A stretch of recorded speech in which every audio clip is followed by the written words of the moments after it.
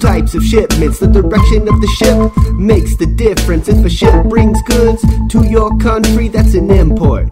It costs you money. If you send resources to a foreign place, that's an export. They put money in your bank. Resources are goods, materials and supplies, things people want or need and are willing to buy. If resources are low, the price is